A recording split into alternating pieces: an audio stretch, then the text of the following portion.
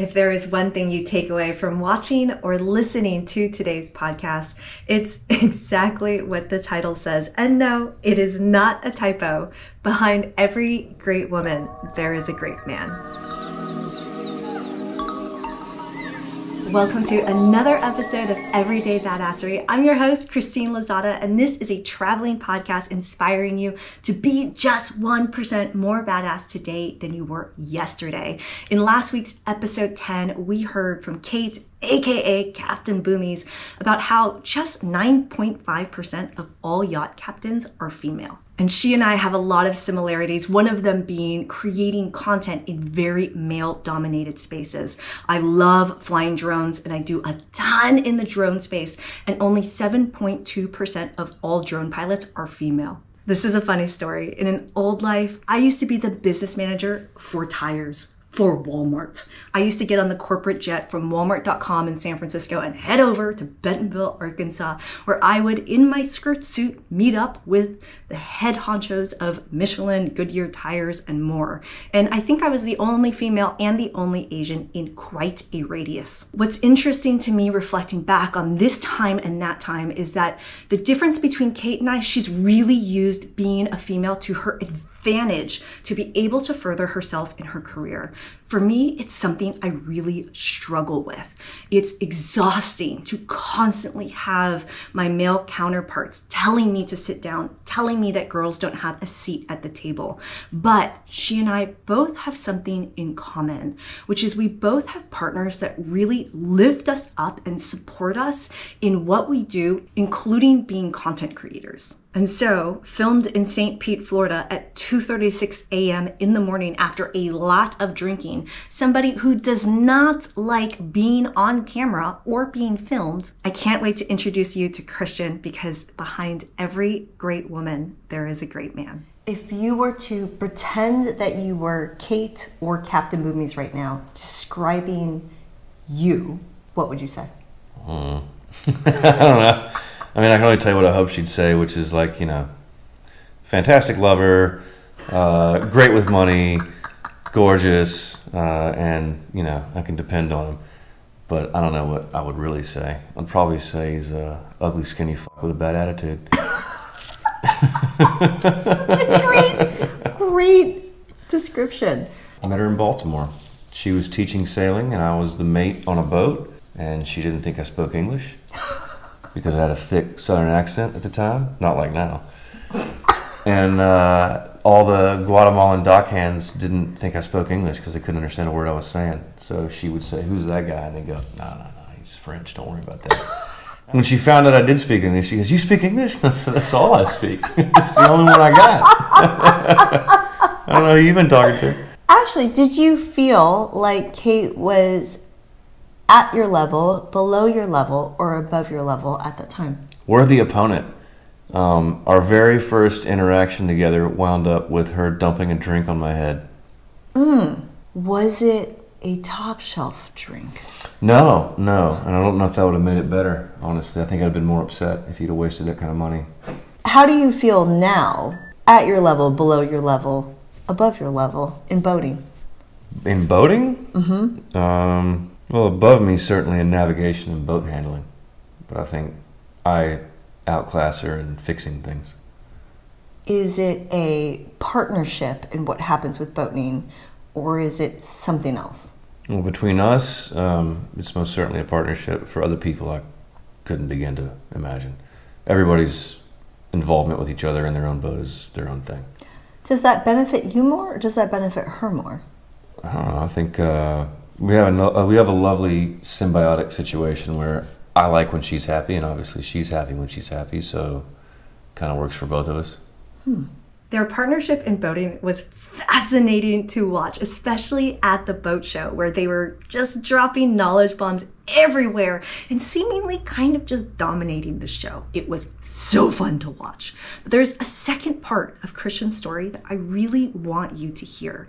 And it's really around the simplicity of how he just jumped into getting into boats in the first place. And I can relate to this story because oftentimes in life, we really overthink things and we try to rationalize everything. It doesn't make sense. And why can't very big life decisions just be simple?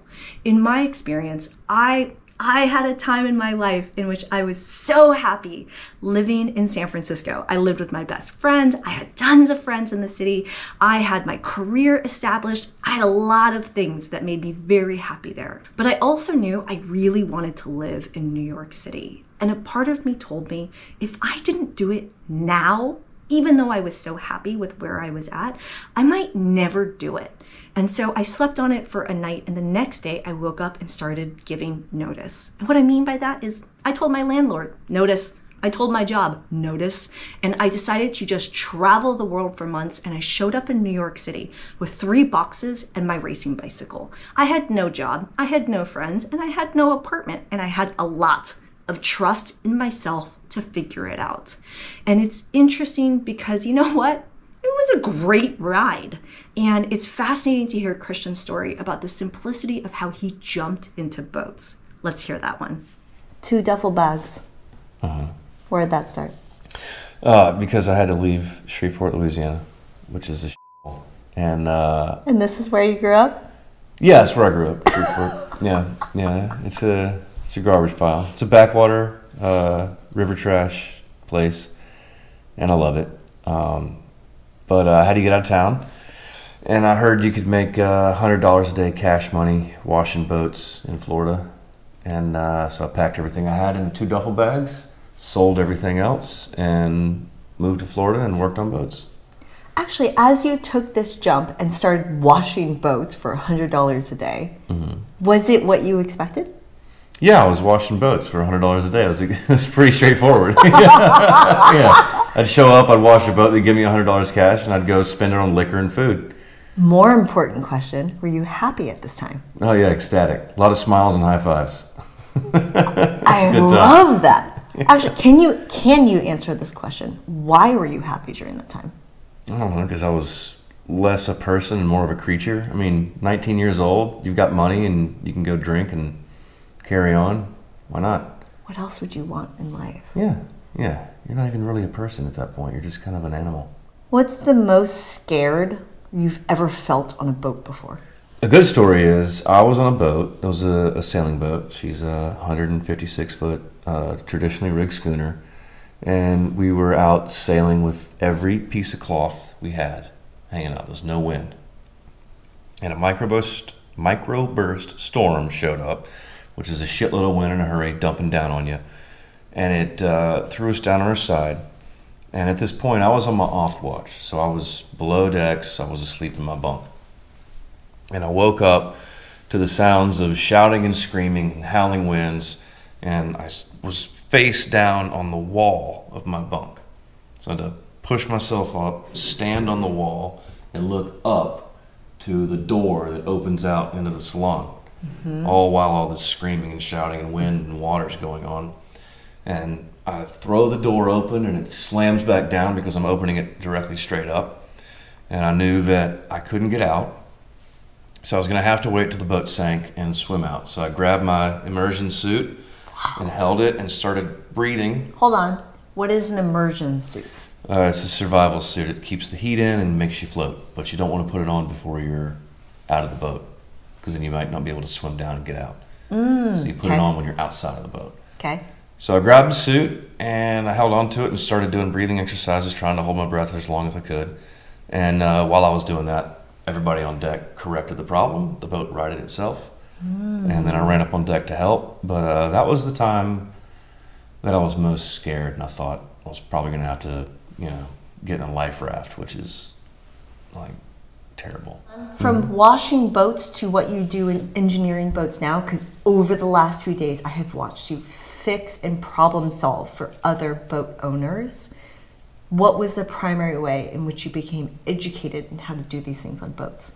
Learned by doing. It was all School of Hard Knocks. I watched professionals. If there was anybody I found that knew more than me, which at the beginning and middle and even to this day is a lot of people, I watched them intently, ask a bunch of questions, and learn. And then a lot of, off time and private study, just because it interests me.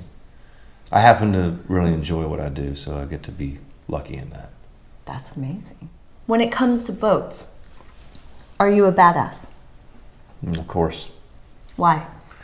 Because I can fix anything. That's what I thought. When it comes to your relationship with Captain Boomies, not Kate, are you a badass? No. Why? Because she's in charge.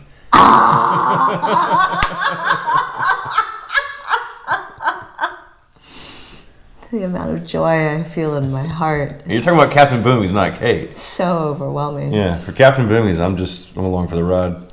And with Kate? With Kate, we're partners, but with Captain Boomies, I'm a parrot on the shoulder. That is exactly what I expected. Which, by the way, if you're watching this episode or listening to it, make sure you watch the other one. Just check the show notes. Where can someone find you?